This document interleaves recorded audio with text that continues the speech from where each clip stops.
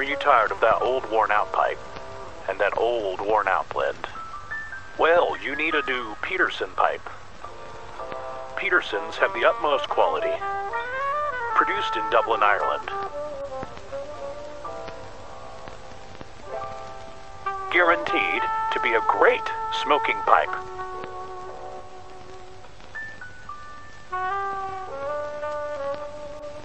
Get your Peterson pipe today. Contact your local tobacconist.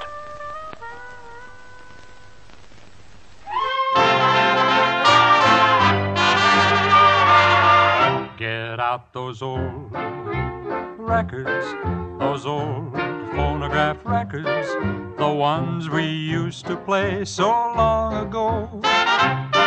What if they sound scratchy? The tunes really were catchy, and especially those that said, I love you so. I used to beg you over and over just to set the wedding day.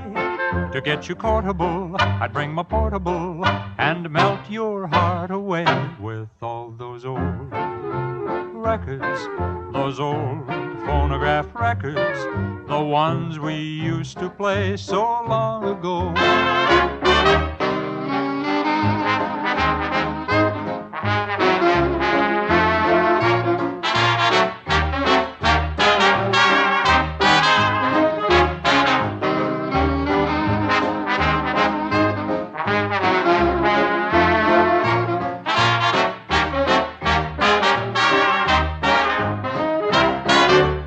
Out those old all the ones about moons, those old all the ones about June, the ones we used to play so long ago. On the old wind-up Victrola, Barney Google was great. The tunes all the songs about Kate, and especially those that said I love you so. I used to beg you over and over just to set the wedding day. To get you portable, I'd bring my portable and melt your heart away with all those old. They were wonderful records, those old play them over again. Records, the ones we used to play so long ago.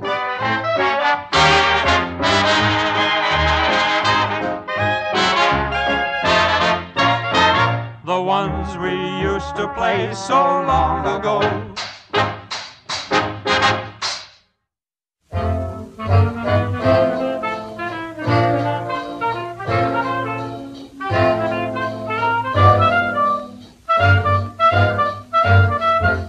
I'm no millionaire, but I'm not the type to care, 'cause I've got a pocket full of dreams. It's my universe, even with an empty purse, 'cause I've got a pocket full of dreams. I wouldn't take the wealth on Wall Street for a road where nature trods, and I calculate that I am worth my weight in goldenrod. Lucky, lucky me, I can live in luxury, 'cause I've got a pocket full of dreams.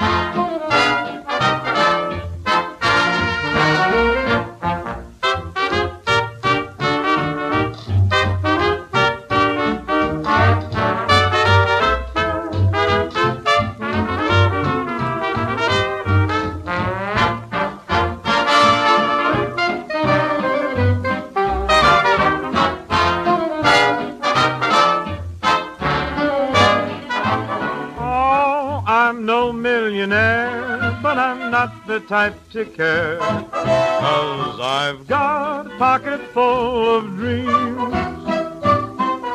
It's my universe, even with an empty purse, 'cause I've got a pocket full of dreams. I would take all the wealth of Wall Street for a road where nature trods, and I calculate that I am worth my weight in goldenrods. Lucky, lucky me, I can live in luxury, 'cause I've got a pocket full of dreams.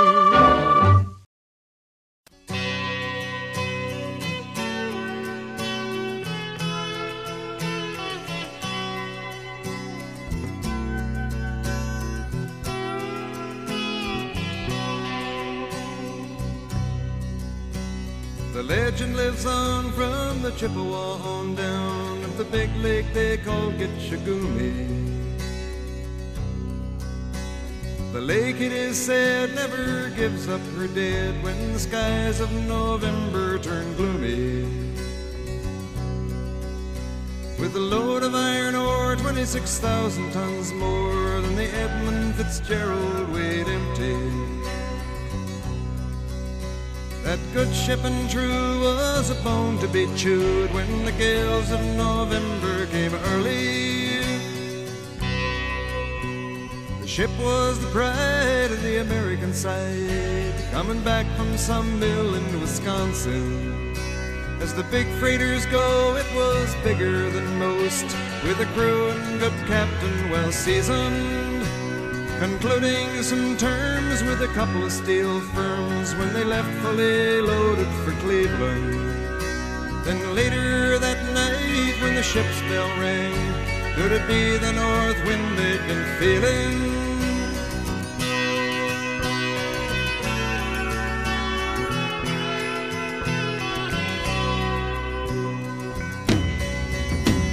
The wind in the wires made a tattletale sound, and the wave broke over the railing. And every man knew, as the captain did too, 'twas the witch of November come stealing. The dawn came late and the breakfast had to wait when the gales of November came slashing. When afternoon came, it was freezing rain in the face of a hurricane west wind.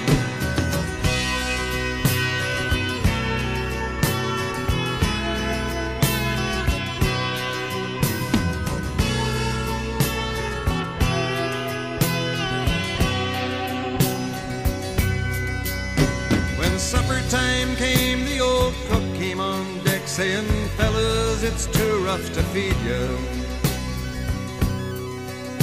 At 7 p.m. a main hatchway caved in. He said, "Fellas, it's been good to know ya." The captain wired in, he had water coming in, and the good ship and crew was in peril.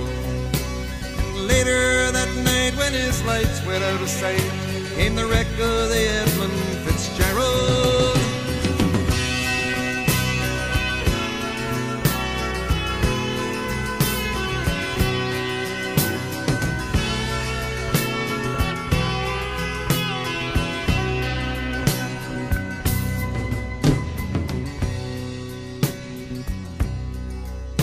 Does anyone know where the love of God goes when the waves turn the minutes to hours? The searchers all say they'd have made Whitefish Bay if they'd put 15 more miles behind her. They might have split up or they might have capsized. They may have broke deep and took water. All that remains is the faces and the names of the wives and the sons and the daughters.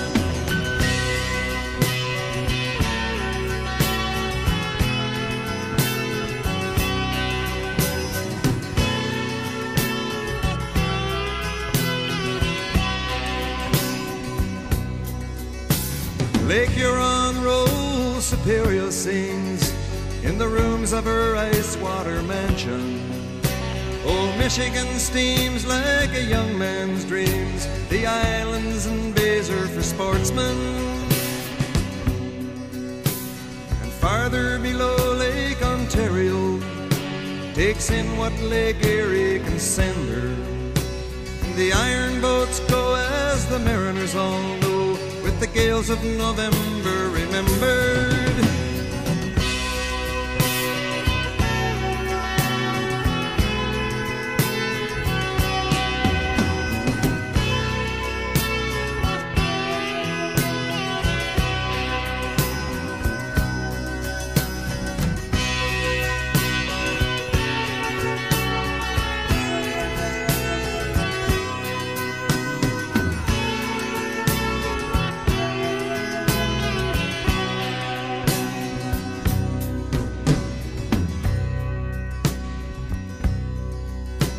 In a musty old hall in Detroit, they prayed in the Maritime Sailors' Cathedral. The church bell chimed till it rang 29 times for each man on the Edmund Fitzgerald. The legend lives on from the Chippewa down of the big lake they call Gitchagumi. Superior, they said, never gives up her dead when the gales of November come early.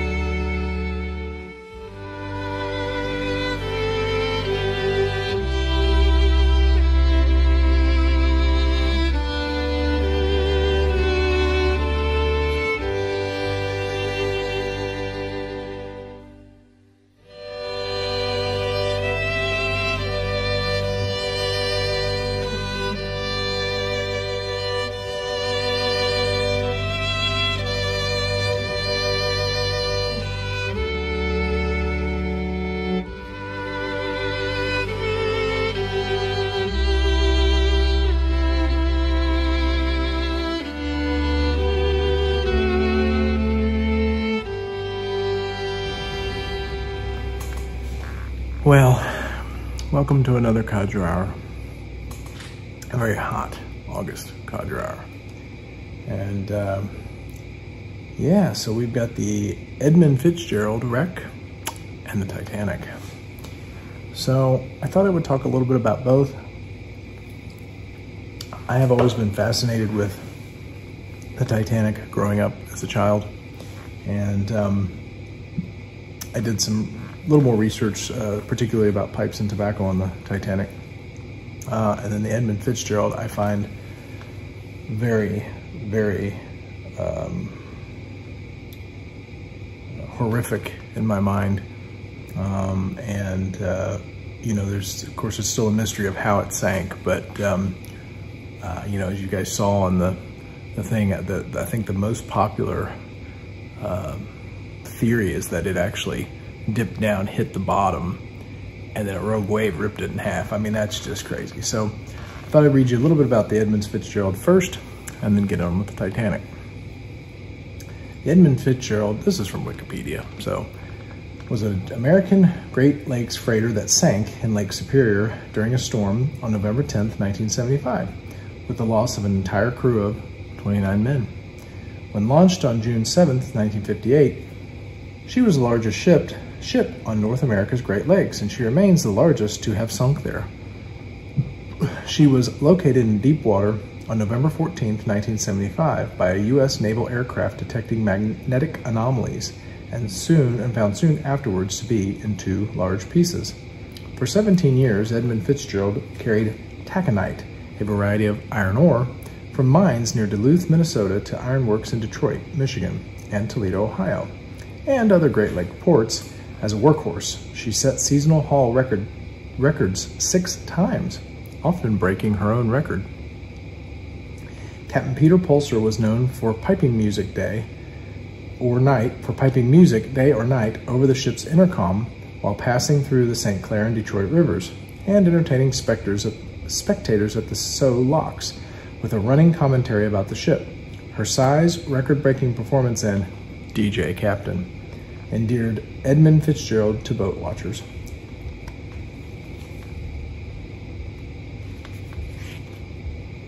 Okay, so carrying a full cargo of ore pellets with Captain Ernest McSorley in command, she embarked on her ill-fated voyage from Superior, Wisconsin, near Duluth on the afternoon of November 9th, 1975.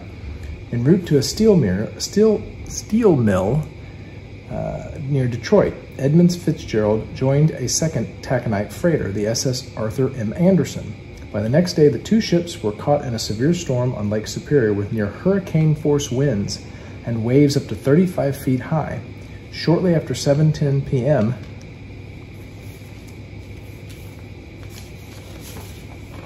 Fitzgerald suddenly sank in Canadian waters at 530 feet, about 17 miles from Whitefish Bay, near the twin cities of Sault Ste. Marie, Michigan, and Sault Ste. Marie, Ontario, a distance Edmund Fitzgerald could have covered in just over an hour at her top speed. Edmund Fitzgerald previously reported being in significant difficulty on to the saltwater vessel Avafors. I have a bad list, lost both radars, and am taking heavy seas over the deck. One of the worst seas I've ever been in. However, no distress signals were sent before she sank. Captain McSorley's last message at 7:10 to Arthur M. Anderson was, "We are holding our own." Her crew of 29 perished and no bodies were recovered. The exact cause of the sinking remains unknown, though many books, studies, and expeditions have examined it. Edmund Fitzgerald may have been swamped, suffered structural failure or topside damage, grounded on a shoal, or suffered from a combination of all of these. The disaster is one of the best known in the history of Great Lakes shipping. Gordon Lightfoot made it the subject of his 1976 hit song, The Wreck of the Edmund Fitzgerald, after reading an article, The Cruelest Month, in the November 24th, 1975 issue of Newsweek. The sinking led to changes in Great Lakes shipping regulations and practices that included mandatory survival suits, depth finders, positioning systems, increasing freeboard, and more frequent inspections of vessels. It is very interesting, both the Titanic and Edmund Fitzgerald changed a lot of things after they sank. Sometimes I think our hubris as human beings and gets the best of us.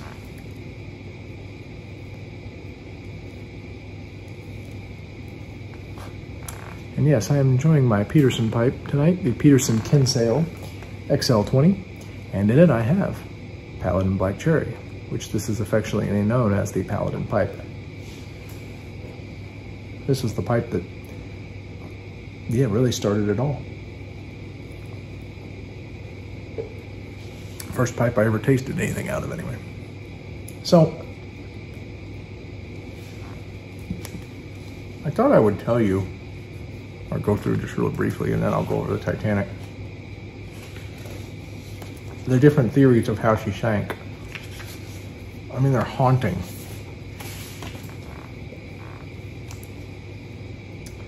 Let's see here. If you guys look on Wikipedia, there is like a ton on it. And I, you know, the artist's rendition of the drained lake, and you can see how it was ripped in half. I mean, it, you know, as Gordon Lightfoot said, the good ship and crew were a bone to be chewed when the gales of November came early. Yeah.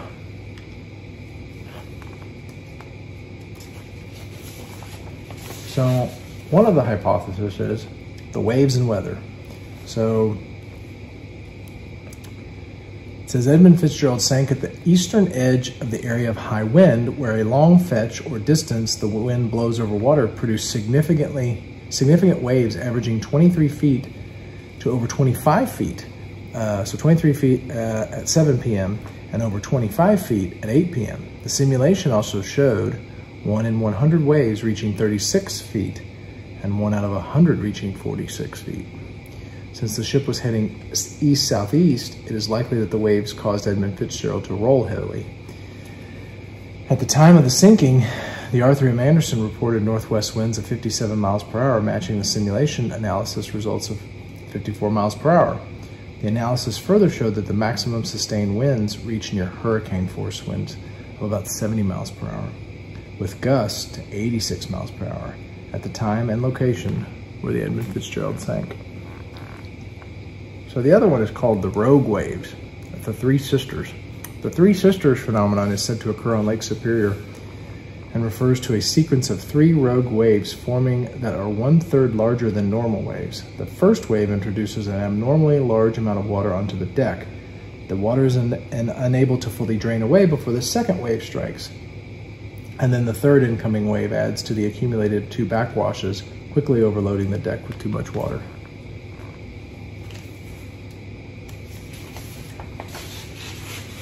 Cargo hold flooding hypothesis. So this is one, basically, they didn't, from what I understand, I'll just sum it up because it's long. They didn't take care of their hatches very well, and they think that maybe one of them was compromised and it took water that way. The shoaling, I think, is the scariest. And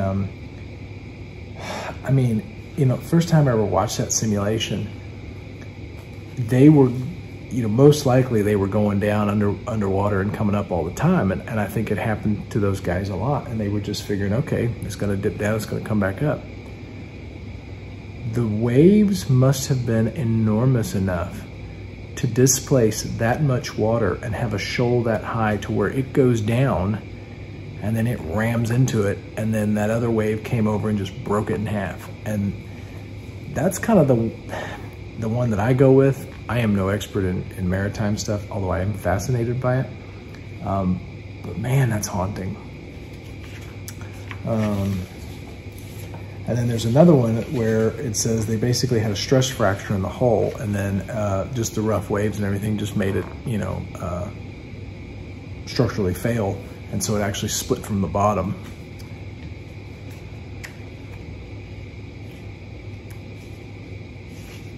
So yeah, Edmund Fitzgerald. What a wild, wild, wild shipwreck.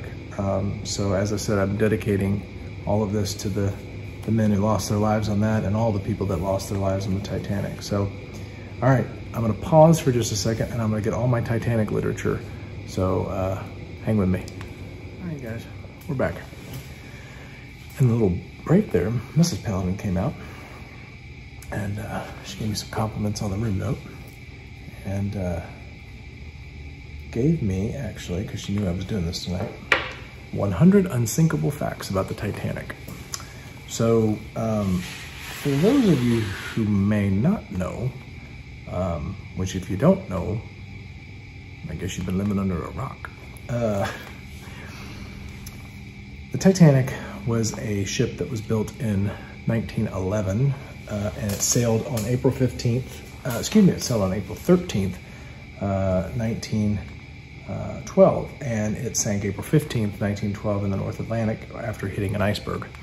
And it took 1,517 women, men, and children to the bottom of the ocean with her. It is a wreck that I have been absolutely fascinated with since I was a child. My wife often says that she thinks my previous life I was on the Titanic because I am fascinated with shipwrecks, like I said earlier, but they scared the living hell out of me. Ships do. Sailboats and everything. I mean, I've been on them and I get on them and there are always bad things that happen to me. I don't know. Something about it. So, but here are just a few facts, and then we'll get to some kind of fun stuff about the pipes and cigars that were on the Titanic and the people that smoked them.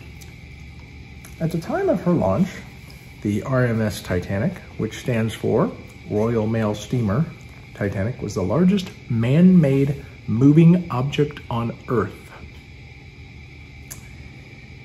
What's really funny is, it's another side note, I know a lot about the Titanic, guys, and a lot about White Star Line. I think they were kind of cursed.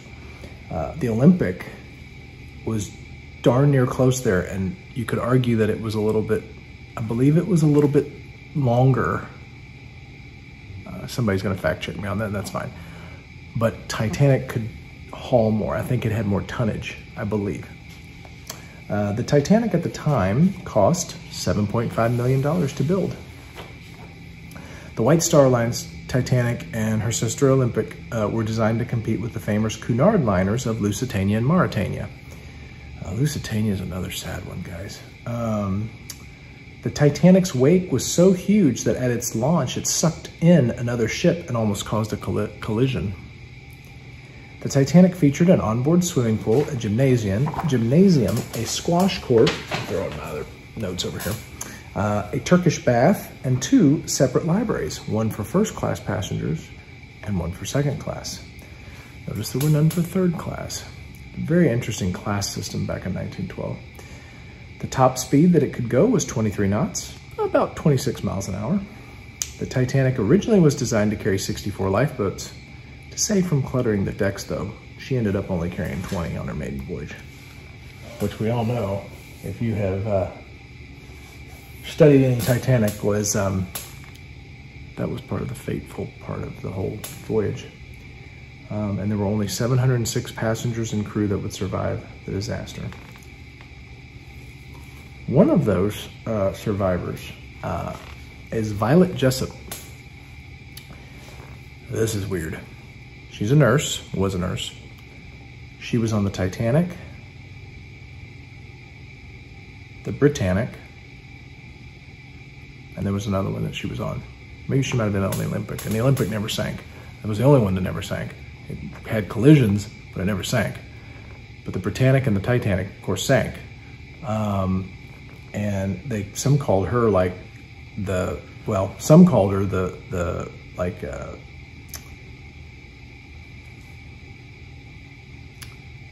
kiss of death, the death angel, because, you know, everything she was on, it sank. Others say she's just a survivor and that she, kind of like the unsinkable Molly Brown, you know. So some of the premonitions of the doom was a passenger and fashion writer, Edith Rosenbaum, cabled her secretary in Paris that she had a premonition of trouble about the Titanic, and she survived. Governess Elizabeth Schutz was so unnerved by the smell of the night air on April 14th that she could not fall asleep. She told fellow passengers that the smell reminded her of the air inside an ice cave she had visited, and she survived. William Edward Minahan, a doctor on the Fond du Lac, Wisconsin, had his fortune read shortly before the voyage. The fortune teller predicted his death aboard the ship, and she was right. Now, this is a novel I have read as well, and this is freaky as hell. The plot of Morgan Robertson's novel Futility bears an uncanny resemblance to the Titanic disaster. The novel tells of the story of the Titan, the largest ship ever built, billed as unsinkable, which strikes an iceberg in April and sinks. In the book, more than half of the passengers die in the North Atlantic because of the lifeboat shortage. The book was published 14 years before the Titanic sank. That is actually true. Now, there are a few little caveats different. The freakiest thing is that the book, Futility, gives me goosebumps when I tell you all this, it gives you the specs of the Titan. And if you guys ever want to get really nerdy, look it up. Maybe, you know what, I'll put a picture here. So Morgan Robinson's Titan description and the Titanic. And really the only difference is there was more sails on the Titan. And it actually in the book kind of ran up on the iceberg. It hit it and kind of went up onto it and then broke and then just kind of slid back into the ocean. And then again, there weren't enough lifeboats. Really good story. There's even a story about a polar bear. I mean, it's really good. It's not very long. So if you guys can find a copy of it, it's hard to find. It took me a while to get it. Definitely, you got to read it. So, okay, I'm gonna go through here.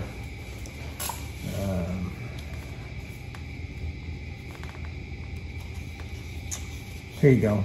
The cost of the most expensive first-class parlor ticket to New York was $4,350, which was about $69,600 today. The first-class dining saloon was sheathed in hand-cut mahogany paneling. The first-class smoking lounge was for men only. First-class passenger Eleanor Widener wore a famous multi-strand pearl necklace that was valued at $250,000. Many of the first-class passengers left the Titanic still dressed in the silk evening gowns they had worn to dinner. A new Renault car was part of Titanic's cargo. Okay, this is the interesting part.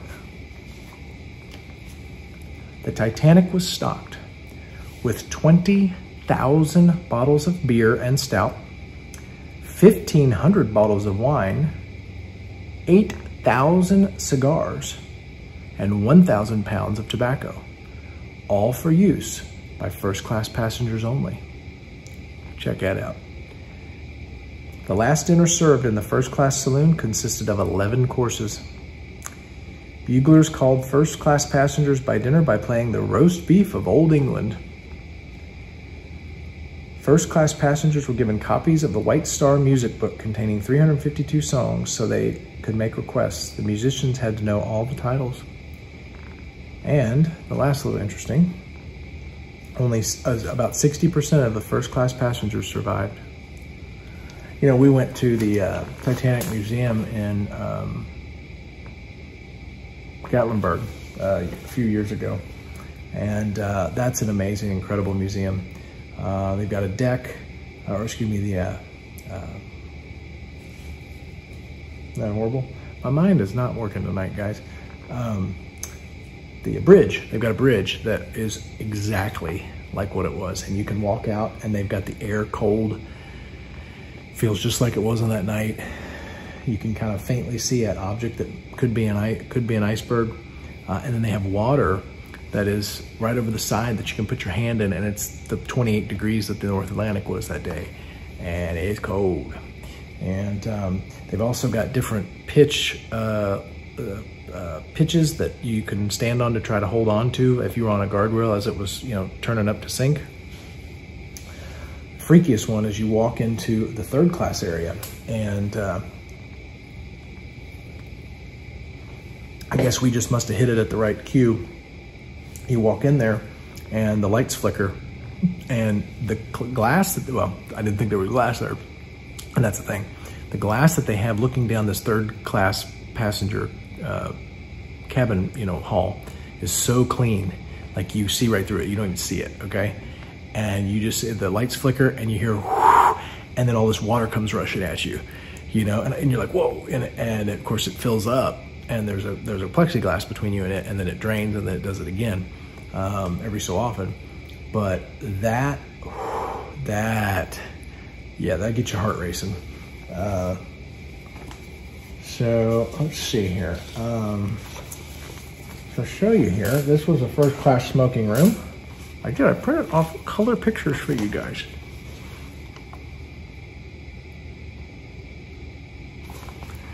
Now, truth be told, I tried to do this Codger Hour way back in April because, you know, the Titanic sank in April and I wanted to do it as kind of a memorial. Yeah, YouTube shut that down. So I had to be really clever about this one this time to get it through on YouTube, and I did. So, yeah, so here's another a view of the first-class smoking room.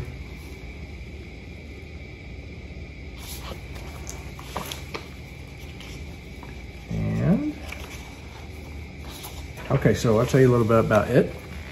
It was located on A deck. Off the aft grand staircase landing was a late-night lounge where first-class male passengers could congregate, socialize, discuss matters of business and politics, smoke, drink, and play games of chance, except on Sundays. In keeping with social conventions of the time, the room was exclusive to men. In order to recreate the same atmosphere of a gentleman's club, the room was decorated with dark mahogany paneling inlaid with mother of pearl and richly carved. Numerous large stained glass windows were installed in pediment niches within the paneling, illuminated from behind. Like the lounge, the ceilings and window were raised above the level of the boat deck by increased height, and the room was flanked by alcoves with bay windows, also in stained glass. The floor was laid with blue and red linoleum tiles, and the plaster ceiling was molded with plaster medallions. By the way, linoleum, if you had linoleum in your home in 1912, you were a millionaire. So you guys are all millionaires, because I got linoleum in my home, so, you know. Let me get relit here. I'm talking too much. But Titanic, like Superman, has always been fascinating to me.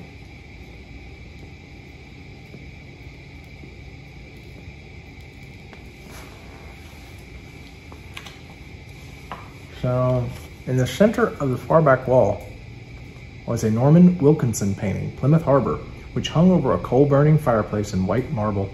This was the only real fireplace on board. The others were installed with electric heaters. Square tables with raised edges to prevent drink spillage in rough weather dotted the room, surrounded by round club chairs upholstered in leather of an unknown color, probably green or burgundy.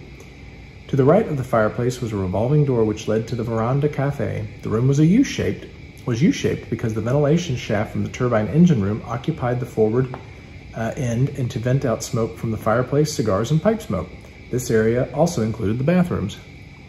Sort of, you know, venture stink.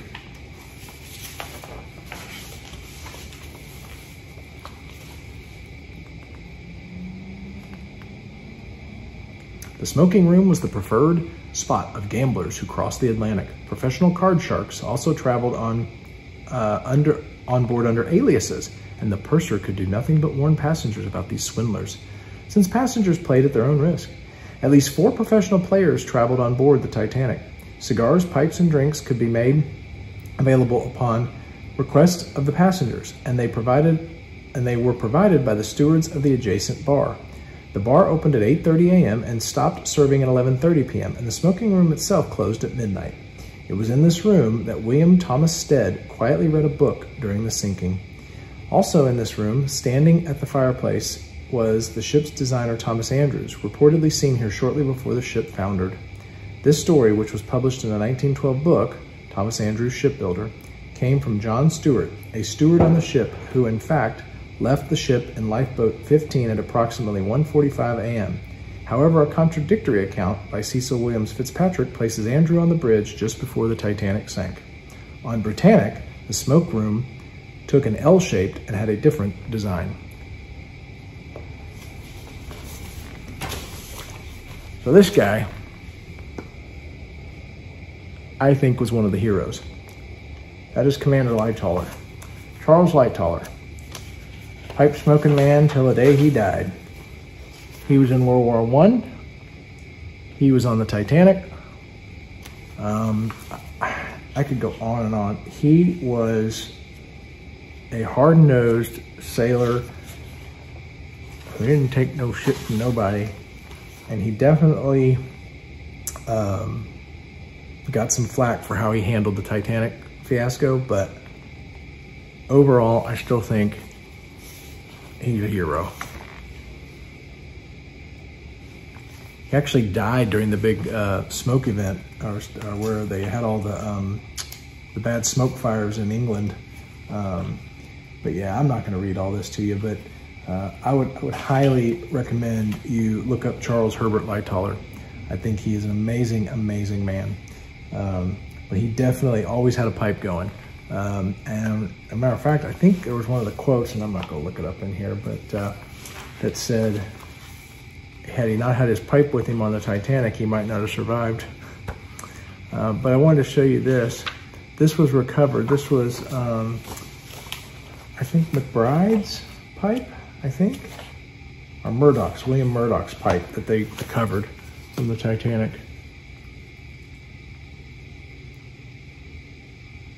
Good old apple. And I believe there was also a picture, there was a corncob pipe that they pulled from the bottom as well.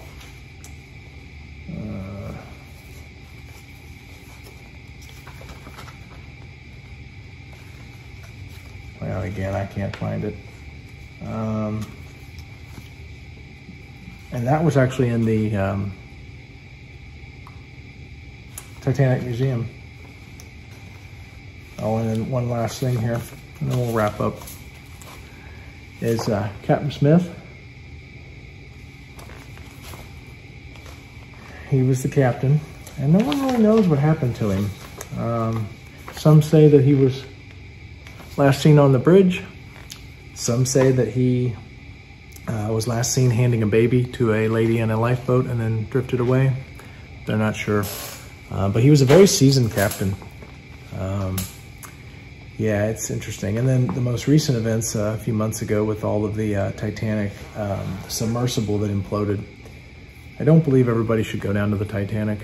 I don't. I think we should remember it. And I don't also believe everybody should climb the summit of Everest. There are some things you just, you know, if you got the training and you've got, you know, you respect it and everything, cool. But, you know, just because you got a bunch of money and you pay for it, that doesn't mean that, you know, you're any more special. Anyway, I hope you guys will take a second during this Codger Hour and remember the men and women and children who passed on the Titanic, as well as the men on the Edmund Fitzgerald. And with that, as always, we'll see you very soon on another Paladin Piper video. Take care, guys.